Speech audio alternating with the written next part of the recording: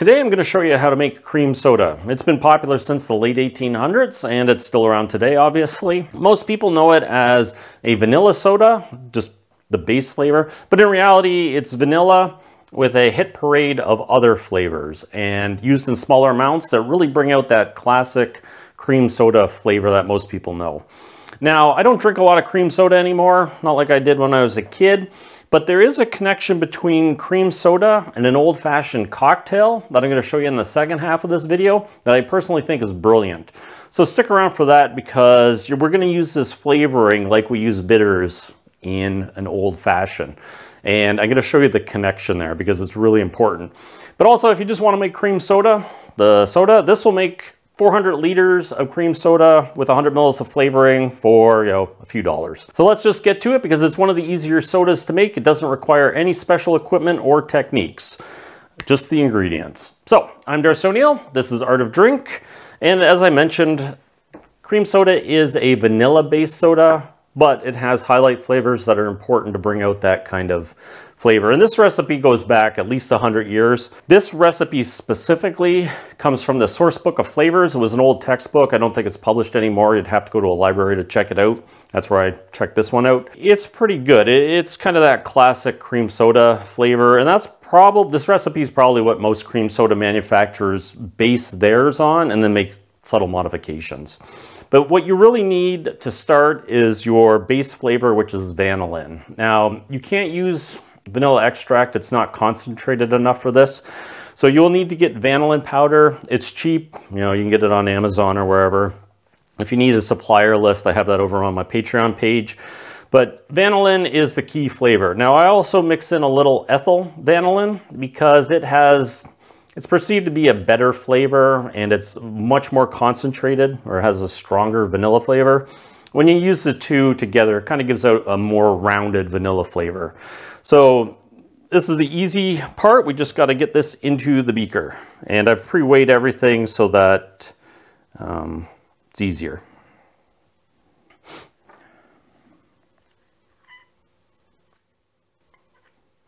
Next, we're going to add propylene glycol. You can use ethanol if you want. That's what this original recipe called for. But I looked at all the chemistry and everything seems to dissolve in propylene glycol, so this could be a completely non-alcoholic formula. I just preheat my propylene glycol, helps dissolve things quicker. You do need to be fairly accurate when you're measuring this out, so I'm not going to fill this up to the 100 ml mark because we still have to add ingredients. So I generally fill it up to the 70 ml-ish mark. There is a magnetic stirrer in there, so you have to account for that afterwards. Usually what I do is either take a graduated cylinder, so one of these, or a volumetric flask, and add it. But in reality, if you have an accurate beaker, you can get these at the grocery store. You fill it right up to the 100 ml line, as long as you remove that magnetic stirrer in there. And you can make this without the magnetic stirrer. You just have to stir it with your hand, a fair amount, or put it in a bottle and shake. But basically, I will add enough of that to get started. And then just turn on the stir and get it going. So once you get this started, that's your base flavor. Now we have to add our highlight flavors. It's almost like perfume making. But this is ethyl acetate. It is an ester and it's found in fruits. It's found naturally. It's found in almost every single distilled or fermented beverage. So it's very common in distilled spirits, wines, beers. It has a fruity flavor. But more ethereal. It kind of gives those highlight fruit flavors. So we need to add 2.5 mils of this. Now, so these dropper bottles, they actually have a scale on them that helps me measure it, so it's just not random. If you don't have dropper bottles like this, you can just use disposables, and I will be using the disposable ones for this. So that's ethyl acetate. That's just going to give it a fruitier element. The next one is isoamyl acetate. Again, another one you'll find in a lot of fermented beverages, especially malt beverages like Scotch malts and beer. It's known as kind of a banana flavor. So if you've ever eaten those artificial bananas, those little yellow candies as a kid, that's this flavor. And we're only going to use it in a small amount, so 0.6 milliliters. And that's going to give, again, more of a fruit element. In dilution, in concentration, it does have a banana aroma, but as you dilute it out and mix it with other compounds, it kind of has an element of pear, banana, sometimes apple, but it's got basically a fruit aroma. So 0.6 mils of this.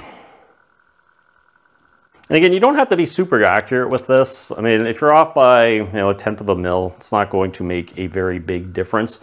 But if you're producing this for commercially, you want to make a cream soda, definitely when you get into bigger volumes, be more accurate.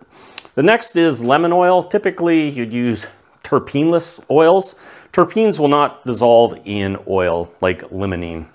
And that's an example of a terpene. They will dissolve a little bit in propylene glycol, but in very sparing amounts. So the reality is we just need a mil of this. And once you dilute this out to that 400 liter mark, like I talked about, it will be soluble. So we're just gonna add 1 mil of this. So 1 mil of that. And so in the original formula, they called for 4 mils roughly, but I'm adding citral in this case. Citral is soluble in propylene glycol, not glycerin. If you need to know the difference, propylene glycol and glycerin, I've done a video on it. And if you need to know any of the techniques about making soda, I've got basically a playlist called Making Soda from Scratch, and it will show you everything you need to know. So now with this, with citral, it's kind of that, definitely a citrus aroma. It's soluble in propylene glycol at this level. So we're going to need 1/2 mil of this. And it's got a fairly strong flavor, so you want to be fairly accurate with that.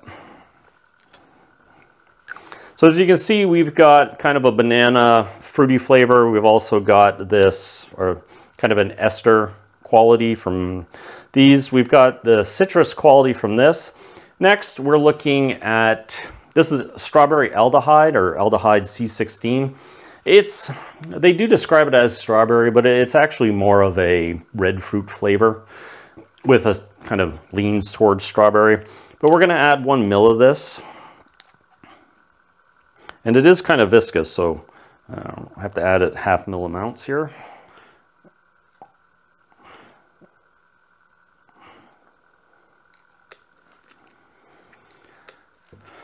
Now that is kind of the red fruit quality. So the next next two, the aldehyde C16 and the next two ingredients, is why this is actually red. So the next one is benzaldehyde. Most people know benzaldehyde as a cherry/almond flavor. If you've ever had Dr. Pepper, you're looking at this, or cherry Coke. This is that kind of cherry quality, maraschino cherries, that's what this is. Now this is fairly concentrated and has a really strong aroma. So I'm only going to add 6 drops of this. And it smells pretty much like almond extract. The one thing about extracts at like the grocery store is that you don't know what concentration is in them, whereas these I do. So this is 50% benzaldehyde and propylene glycol, I believe. So it allows me to kind of know accurately what I'm putting into this.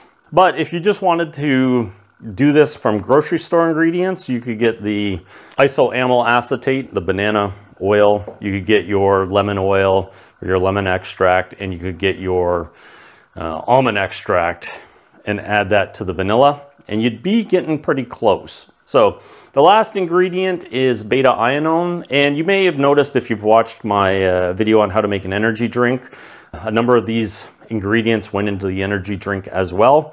So it's a little bit duplicative. And yeah, so beta-ionone is an extract from rose oil. So in the late 1800s, early 1900s, there's kind of a period of time where people like to put rose and stuff. But beta-ionone is a component of that, and it has a very red fruit aroma. It actually smells really good.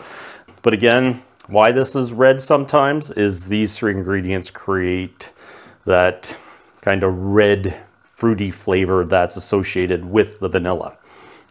And this is used in such small amounts that we're literally going to use 2 drops.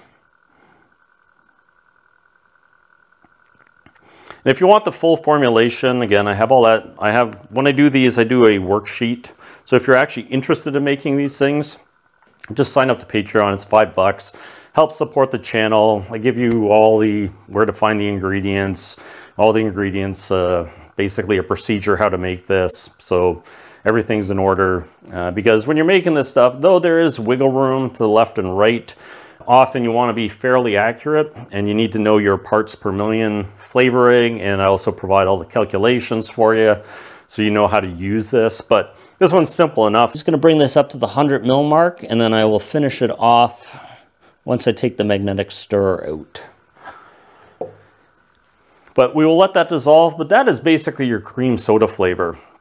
And once this is fully dissolved, you can just store it in a bottle. Again, you use this. And then you will take 1 liter, this is actually half a liter, but if you were to take 1 liter of simple syrup, you'd take a pipette and you'd add 2 mils of this into a liter of syrup, and you would actually have your cream soda syrup. That's how easy it is. The cooler part for me is that we're going to use this to flavor an old-fashioned cocktail. We're going to use 1 to 2 drops of this in an old-fashioned cocktail. And if you've noticed anything, and I'll explain it, there's a little foreshadowing here, but all of these components can be found in the old-fashioned cocktail. And I'll explain once we go to the bar. So I'm just gonna let this dissolve. Once you're at the 100 mil mark, it's ready to go. 2 mils of it in a liter of soda, or a liter of simple syrup. You can make 1 to 1 or 3 to 2, whatever ratio you want. Put that in, then you're gonna measure out 1 ounce of the syrup, put it in a glass. You do need a little acid. I use acid phosphate. You can use citric acid. If you're gonna put citric acid into the bottle, you're gonna use about 3 grams per liter. So again, all of this is on the worksheet that I have on my Patreon stuff. So if you're really serious about actually making this, that is probably something you should get. But if you're just curious how to make it and what goes in it, that's pretty much it. Now stick around for the old-fashioned part because I think it's brilliant personally. So let's go do that. We'll just let this dissolve and we'll head over to the bar. So let me show you the connection between an old-fashioned cocktail and cream soda. And we'll start over here by the whiskeys. These 2 esters, ethyl acetate and isoamyl acetate, are probably 2 of the most common esters you're going to find in any fermented or distilled spirit. So when we add them via the cream soda flavoring, we're just basically amplifying what's already there. So these are pretty common. If you ever look up any whiskey tasting notes and you want to know the chemicals, these 2 are usually right up front. So then we have our vanilla note, and vanilla is obviously very important in cream soda, but it's also very important in aged spirits. So whether you're using American oak and you get bourbons and you get that really big vanilla note, or you're using Canadian whiskey in used casks or even brandy or rum, they all have a vanilla note, and that comes from the oak. And so obviously that plays an important part of why we like old fashions. Next we have our citrus, lemon and citral. They're very common in lemon and orange. So this is actually a lemon, it's a Meyer lemon, they're in season now. But this lemon peel matches this lemon in the cream soda formulation. So again, this is just going to amplify what's already in the old-fashioned cocktail. And finally, we have our red fruits and our benzaldehyde. And these are maraschino cherries. It's February in Canada. Finding fresh cherries pretty hard right now. And don't have any Luxardo cherries or brandy soaked cherries. So these will have to do. Though they're not as bad as you think they are. If they were invented today, they'd be the molecular mixology wonderkin of, the last decade. But they do have that benzaldehyde flavor, that cherry almond flavor that we talked about in Dr. Pepper and Cherry Coke. So you're already going to find that flavor in your old fashioned. So, and then obviously we have bitters, which doesn't have an equivalent in there, but it can if you're using orange bitters. You'd obviously match with the orange here. But I have Angostura, and I actually like Angostura in my old fashioned. So let me show you how to make an old fashioned. Typically I'd use a sugar cube, but for video expediency, I'm going to add a little simple syrup. And then I am going to add my cream soda. Basically it's an extract or an essence. Now always make sure you clean off the tip, because it's quite drippy and you'll get too much in there. The amount you want to use is 1 to 3 drops. and it's just a hint of this cream soda flavor. It's actually going to blend in fairly well, but it's like somebody walking down a street with some perfume or cologne, and you just get a subtle whiff of it. That's all this does. There's no sweetness to be added from this extract or essence. So you're just going to get a hint of that cream soda flavor, and it may play with your mind and give you a few memories. And next we're going to add a couple dashes of Angostura bitters. I usually go 2 or 3. And then we're going to add our bourbon. And I always use 100 proof or above, 50% ABV. I use 100 proof and above just because I find it works better for me. But you can use anything you want, including brandy, if that is your thing. Now I just give this a stir. And then we'll add a few ice cubes to the mix.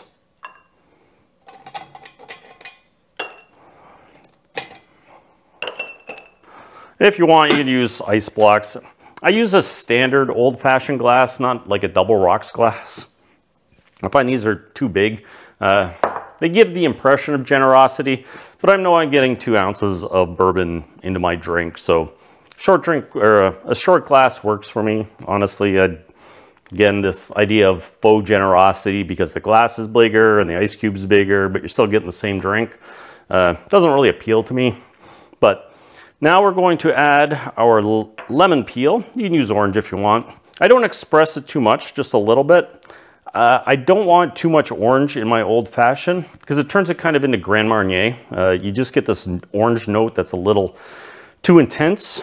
I really want to taste the bourbon. And then finally, we're going to add our maraschino cherry, and that is the old fashioned. You can give it a stir if you want, but it tends to come together pretty well at this point. So I would be happy to receive this drink, and when you taste it, you do just get a hint of it because, again, as I've explained, most of this stuff's already in there, but it does amplify it just a bit, and it does make for I guess a memory that's pulled out of this, that cream soda as a kid memory. It's not in your face, it's not excessive. So it really does work in this, and I quite enjoy it. And I think this is one of the better ways to make an old fashioned. It's a simple drink. It should be simple, but it can be experimented with. And if you get a chance, do try to make this and try this. I think people will be quite happy. And I think you can make upwards of 1,000 or 2,000 drinks with 100 ml bottle of this essence because you're only using 1 to 2 drops. So this will last quite a long time. And if you need to make cream soda, you can, using the same thing. So that's the cream soda old fashioned. It's a curiosity and something I think is pretty cool. So make it. If you do make it, let me know how it works out in the comments. So thanks for watching, and I'll see you in the next one.